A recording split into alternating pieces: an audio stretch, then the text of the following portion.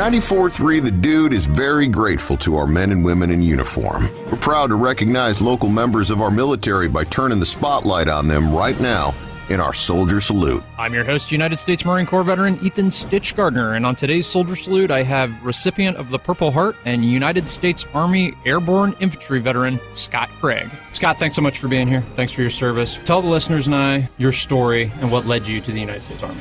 I was always going to be in the Army. You know, little 7-10-year-old Scott running around Halloween playing G.I. Joe. It was just something I was always going to do. Turns out when I was about 19 years old, I was homeless, jobless, nothing else to do, and it was finally time to join. So I went to the recruiter's office, and he was like, hey, you tested well. Let's get you into Patriot Missile Systems operator. I was like, nah, man, it's not for me. I want to be in the infantry. He's like, dude, you sure? Yeah, go infantry. He signed me up. I went down to Georgia. I got to spend my 20th birthday in basic training. Went on to airborne school after that. That's so funny. All too often, I hear people score very high scores on the ASVAB, and their end goal is to always go join the infantry.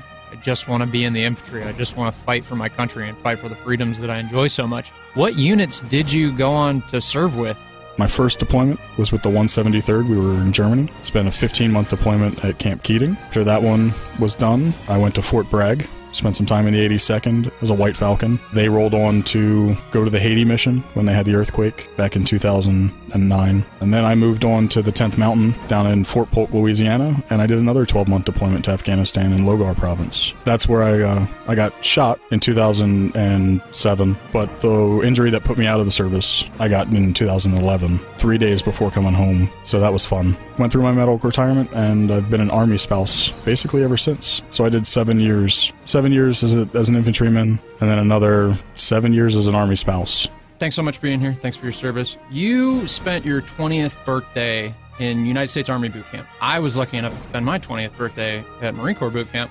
The difference in our story is I kept it really quiet. Yeah, I was in basic training. It was our first week in basic training. So it's right out.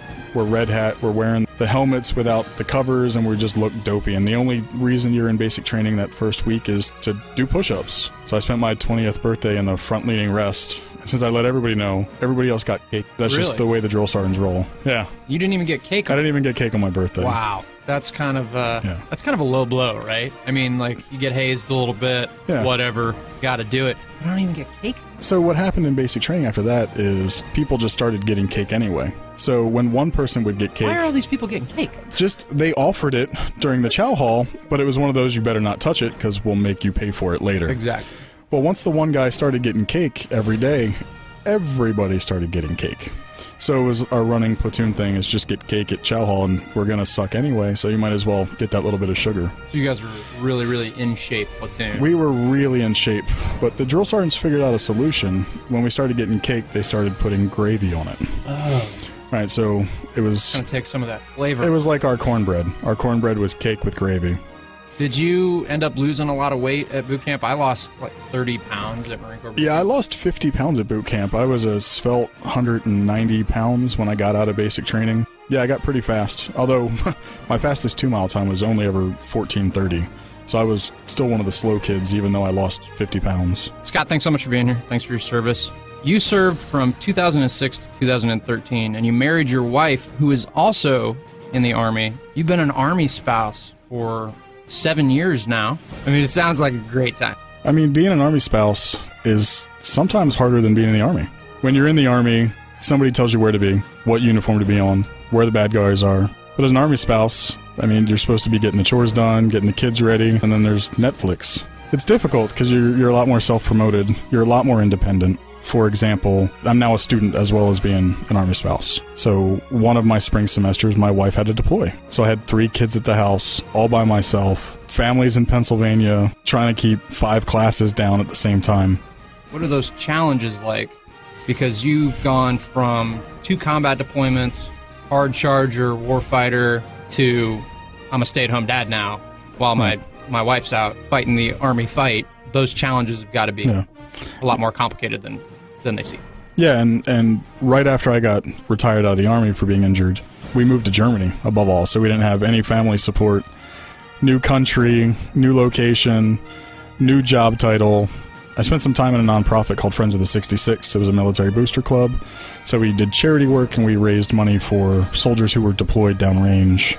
and other veterans initiatives like scholarship funds and stuff. I've leaned into my parenting as a stay-at-home dad, and I spent time volunteering. I'm expecting my first kid. I'm super excited about it. That time as a military spouse, spending it with the kids and the family, that's got to be priceless. Yeah, it was nice reconnecting. My first deployment, my daughter was 7 months old when I deployed, and I didn't get to see her basically for a whole year. So I spent a lot of time repenting for not being there, and I got to spend a lot of quality time with my daughter and my son.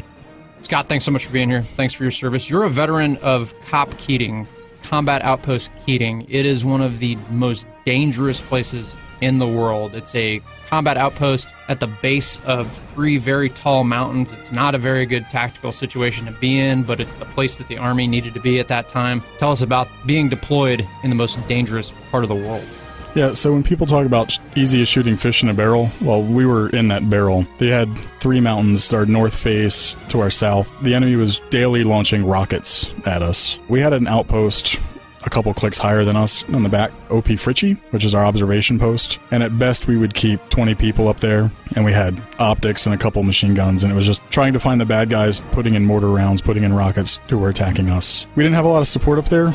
The roads were always washed out. You couldn't drive there.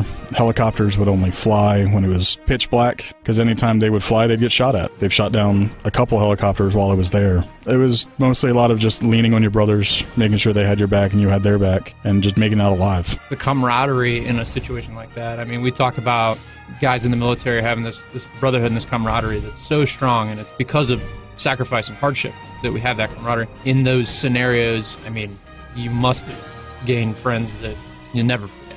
Yeah, the best part about those bonds are, even if you don't talk to those people for years, when you hit them up, they're there for you. And it's that kind of brothership and fellowship that when you get out of the Army, you lose. And it's a struggle. It's probably the hardest part about getting out of the Army was losing that base of brothers to depend on, night or day for anything. Scott, thanks so much for being here. You're a recipient of the Purple Heart. I can't thank you enough for your service and the sacrifices that you've given for us here at home. The day that you earned your Purple Heart, you did some really brave things getting it, and you earned a pretty funny nickname out of the story. Could you tell us a little bit about it? Yeah, 5-0, yeah. Yeah, that was a nickname I earned on the 27th of July in 2007. Our squadron commander pushed the COIN operation, the counterinsurgency operations, so we were on the lead of that kind of warfighting. And what we were doing is we went out to a town that wasn't visited by Americans before, and we led a shura with their village elders, trying to turn bad guys into good guys. It's a meeting with, just leaders, like a town hall. It's like a city council. And unfortunately, the bad guys got advance notice that we were coming, and they met us there, 5-1 strong. We lost 2 Americans that day. Most of us got shot. They fought for hours waiting for air support and medevac because we were so far out in the boondocks that you just couldn't get help. So we were on a fight for our lives and by ourselves. I got shot because we had one platoon of 20 dudes sitting on a mountaintop, a click out behind us on top of a ridge. When we started getting overrun, they needed fire support, and I was a mortarman. I could provide that fire support. The only way I could do that was by sitting in the middle of a road, completely exposed, launching mortar rounds as a high-value target, and providing cover for my friends up on the ridge. Fortunately, I had a quick trigger, shot most of my rounds off, and when I ran out, 20-some-odd rounds later, I stood up. Like, hey, where's the rest of my bullets? Bring them to me. The moment I stood up, I took a round in the rear. It went in my right cheek, out my right cheek, into my left cheek. It's awesome that we can, terrifying firefight and talk about how you got shot in the butt. Yeah, it was a through and through with one bullet. But, a half second earlier and it would have been head high. So you try to find levity in the situation. Scott, thanks for being here. Thanks for your service. A couple weeks back, the University of South Carolina became the first university in South Carolina to recognize Purple Heart recipients that are attending the university with a honorary parking spot. Now, the parking spot is very symbolic. It's very important. It's literally one spot, but it gives you the opportunity to park almost anywhere on campus.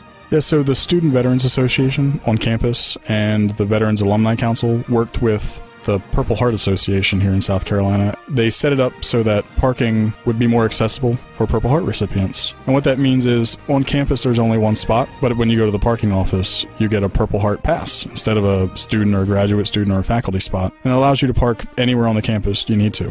I'm a disabled vet, so I need access to more parking spaces so I can make it up the hill from Swearingen, all the way up the hill back to, LeConte to take my math classes at the Horseshoe. Yeah, that's exhausting. Student Veterans Association, Bobby Herpel, he was on the show a couple weeks back. Brooks Herring, everybody knows Brooks Herring. He's the king of Columbia. But he just threw on the nonprofit race for the Fisher's House. Yeah, the 5K. That was a really good time. I was there. First 5K I've ran in probably 4 years. Mm-hmm. Didn't go very well. And I think they raised like $16,000 for the Fisher House for the VA. $16,000 is pretty awesome. Scott, there's this thing that I keep hearing about, and obviously it's got to be true. In your time in the Army, you lost an inch. You were 6 foot. Now you're 5'11". Right.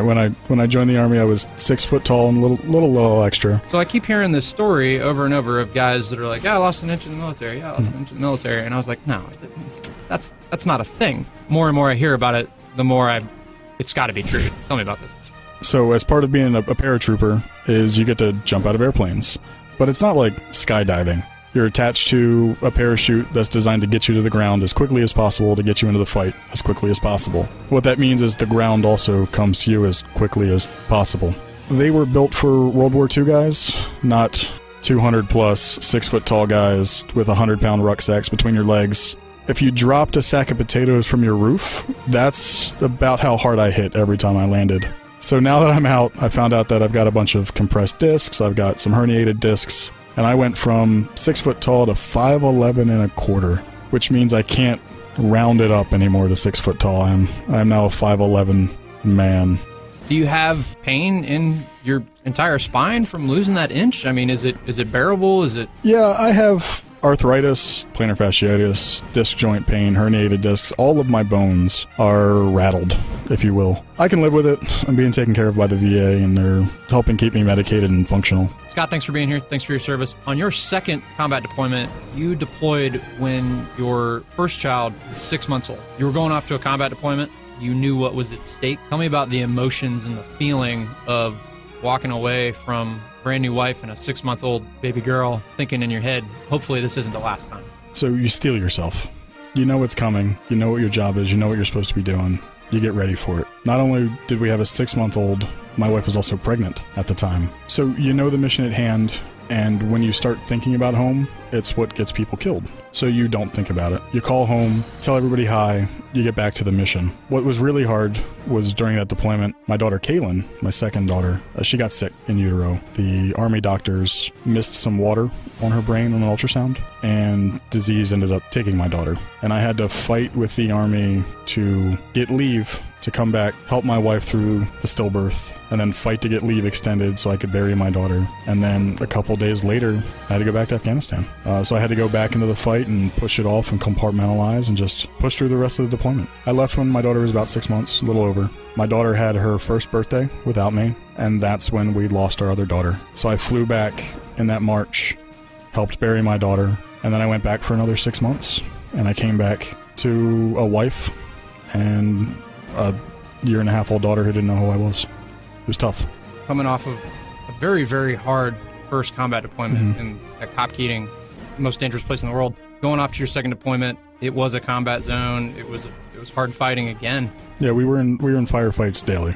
But these are struggles that every service member goes through. My first deployment, I had a buddy who got shot, went through his shoulder, bounced off his back plate, bounced off his front plate, just ricocheted inside him. They stabilized him, they got him back to Texas, and he died a couple days before his daughter was born, his firstborn. And think about Chris daily. Scott, thanks for your service. Thanks for being here. Your original dream wasn't to be a hard-charging, war-fighting mortarman. It was to be a medevac pilot. I've had conversations with numerous medevac pilots from Vietnam, Afghanistan, Iraq, some from Korea. That's almost just as dangerous of a job as what you went out there and did for almost a decade. What stopped you in that dream? Yeah, back 13-year-old Scott playing G.I. Joe on Halloweens, I was also drawing Apaches my whole childhood. It's what I wanted to do my whole life, is fly a helicopter. So at the recruiting station, I talked about becoming a pilot. I was like, infantry, I'll get my sergeant I'll do my 4 years, go to flight school, become a warrant officer, and start flying Apaches and blowing stuff up. After I got wounded, watching what those Black Hawk pilots did, they were amazing. You know, they come over, they'd be getting shot at, bullets ripping through the sides of them, and they'd be doing their mission and getting people out and saving lives. And that changed wanting to be an Apache pilot to being a Black Hawk pilot. I wanted to fly medevacs. Just circumstance. I took my flight aptitude test, nailed it. Did my flight physical, nailed it. But the Department of the Defense changed my orders to go to the 82nd. Had to put it off for a year. Met my wife, had a newborn, had to re-enlist, follow her. New unit, year off till I could go to flight school. Then I'm in Afghanistan, 3 days out from coming home from deployment. Blew out my knee, dodging mortar rounds.